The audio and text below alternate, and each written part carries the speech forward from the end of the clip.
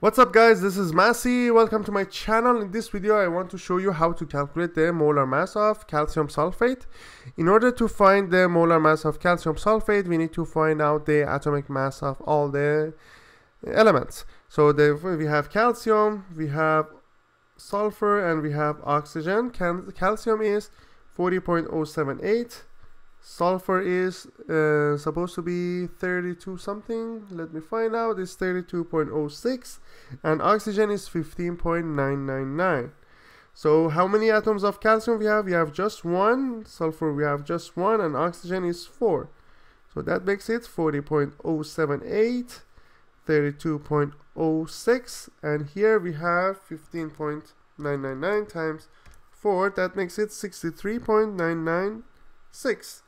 Plus 40.078 plus 32.06, that makes it as 136.134 grams per mole. So that's the molar mass of calcium sulfate. Please leave me a comment if you have any question, and I get back to you as soon as I can. Thank you.